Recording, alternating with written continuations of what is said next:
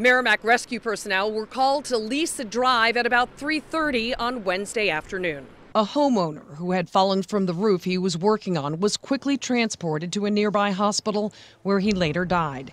After the call, the rescue team didn't feel their job was over. They were concerned that the house roof was not finished, it was open, and rain could potentially cause more damage to the house, causing more pain to the family at that point in time. So they decided to take a drive back to the house and tarp the roof. But once they got to the home, they realized the job was almost complete. After talking with the family, they allowed us to go ahead and complete his project. So we went ahead, started roofing that, and sooner or later, before we knew it, there were neighbors coming over and they were willing to help us. They jumped in and we were able to get it done pretty quickly. By 9 p.m., the group had finished the roofing and cleaned up the yard. Every time we go on a call to a citizen in our community, that's their worst day, okay?